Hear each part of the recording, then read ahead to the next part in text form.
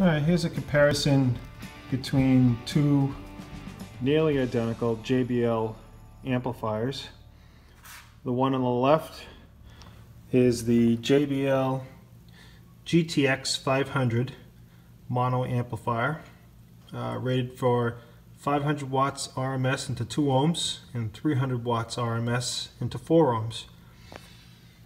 On the right, we have the JBL Club5501, rated for 550 watts RMS into 2 ohms and 350 watts RMS into 4 ohms.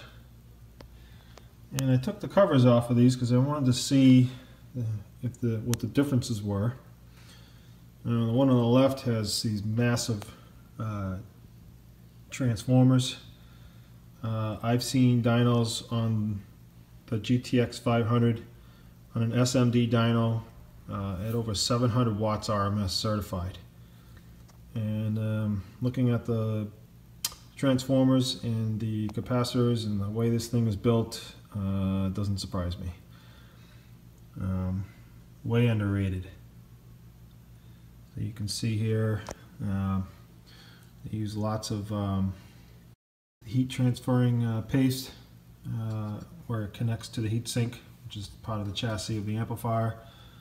And then on the club version, the 5501, it doesn't look quite as impressive. Similar components, same size capacitors, a little different make.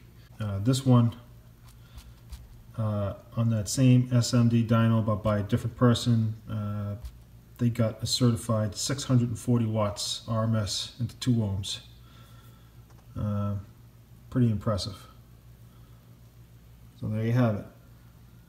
The GTX 500 compared to the Club 5501 JBL mono subwoofer amplifiers.